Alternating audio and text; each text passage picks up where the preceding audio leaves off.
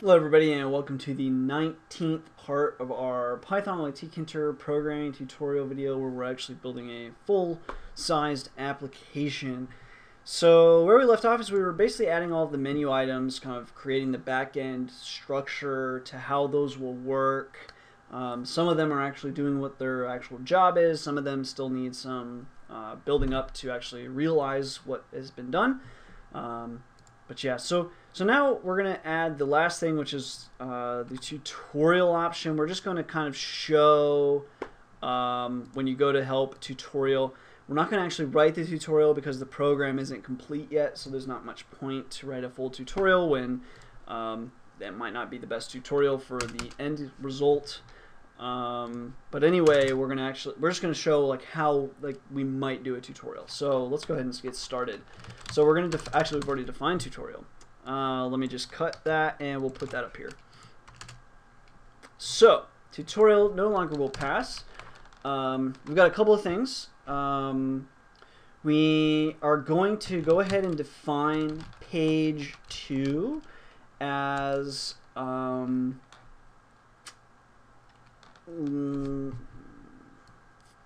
actually, I think on this, I'm trying to think here.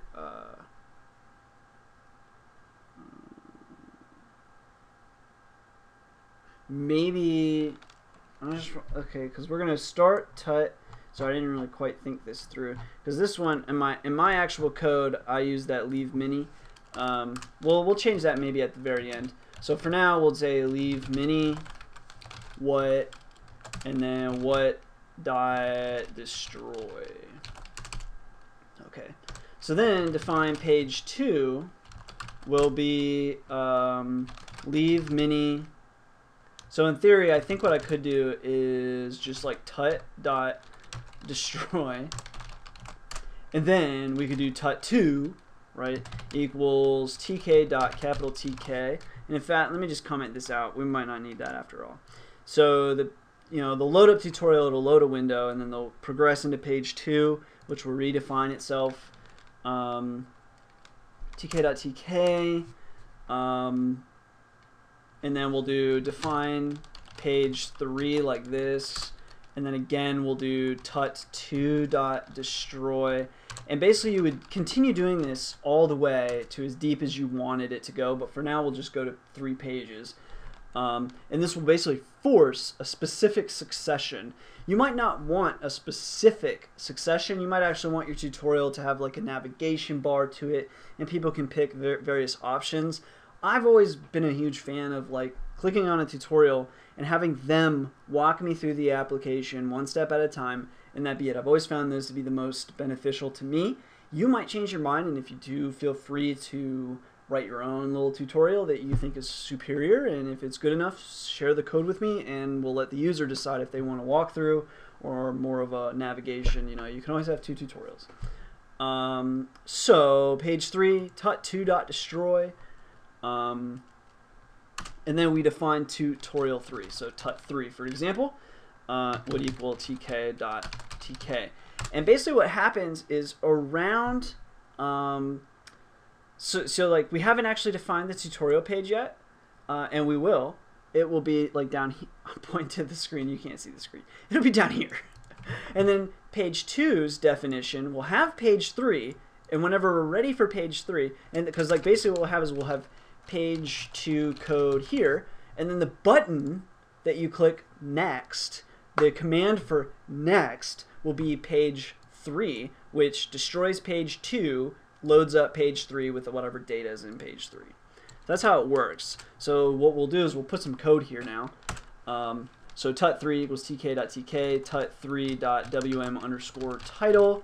We'll call this part 3, and we'll say label equals ttk.capital label tut3. Text will equal part 3. And then the font that we use, we're going to use just the norm underscore font like that. Good enough. And then we're going to do label.pack. As usual with our labels, we do side top, fill x, and patty 10. Well, not 190, 10. Then we're going to have B1 equals ttk.button with a capital B. That button goes to toot3. Text is, since this is the last one, we're going to say the text is done. And then the command itself will just be tut3.destroy. Easy enough. Then we're going to do b1.pack and then tut3.main loop. Okay, so that's page 3, but now we have to define page 2, right? So this is what will run when the user clicks the same kind of structured button as here, and it'll run instead of running tut3.destroy, it runs page 3, which just so happens to be the first thing that page 3 does is destroy page 2, and then it runs page 3.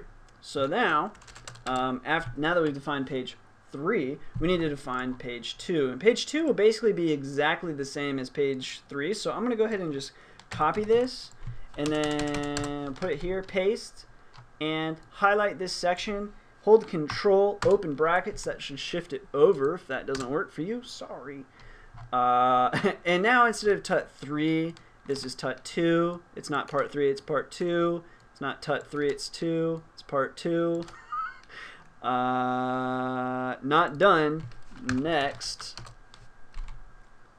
And then not tut3.destroy. It's actually actually no, it's not even any destroy. It would be, the command is page 3. Page 3. Packs, and then not tut2 main loop, not tut3 main loop, tut2 main loop. Okay.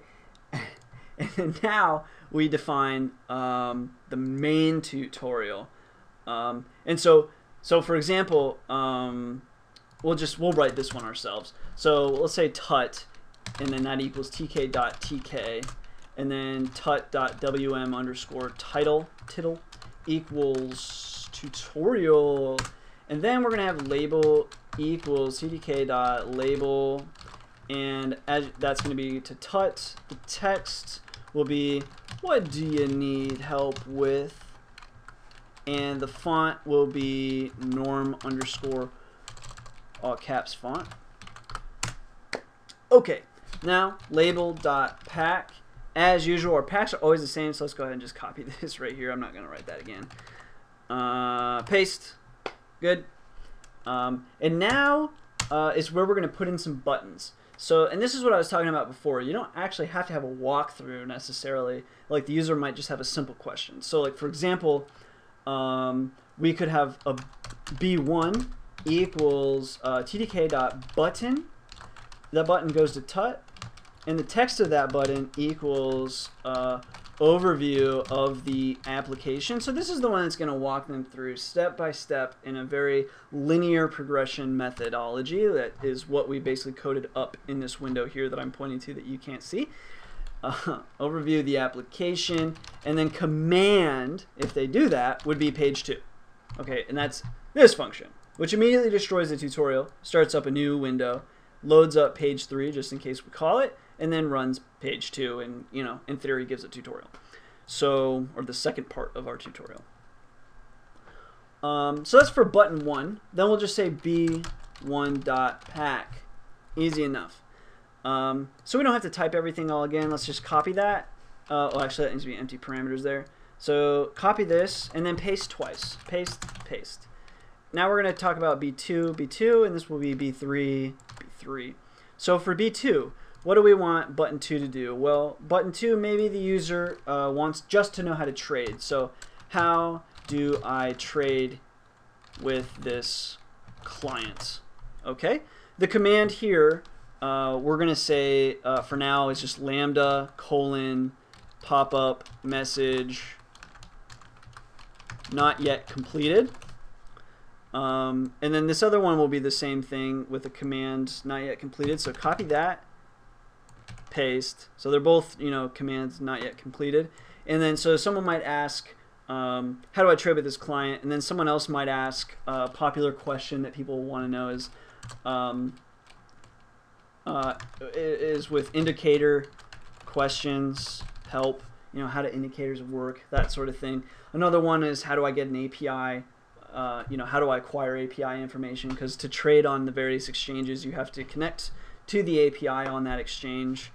So people might ask that question. And then finally, when everything's all said and done, however, we're going to do tut.main loop empty parms, and that's that. That is our tutorial function. So now, well, you could save and run that, hopefully without error, but we'll see.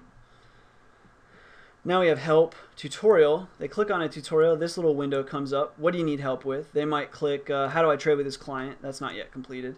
Overview of the application, however, they click that. A new window pops up, part 2. We didn't pack the button. Good job. Okay, 1 second. Let's go pack that button. Oh, actually, we got a traceback. Let's see if I can figure it out before we get there, but I'm not seeing it. Oh, here it is. Here's our traceback right here. Figured it out, guys. So we packed. That's the reason the button didn't even show up either. The button was packed to tut 3. We do tut 2. But we still might. Let's see if I can figure out if we have another traceback somewhere. I'm not seeing why we would, or another error. Another traceback. Anyway, we'll have to watch for traceback. Help, tutorial, overview, part 2, next, part 3, awesome, done. Okay, that worked. No errors besides this syntax stat counter nonsense. Awesome. So, what this wording is up here, by the way, is just that we have these default values. There's a couple of things that we could do to like get away from this, but we're just gonna leave them there for now. It's not like a world-stopping error. As you can see, the application still runs. It's really just more of a syntactical problem. Guido would be very unhappy with me.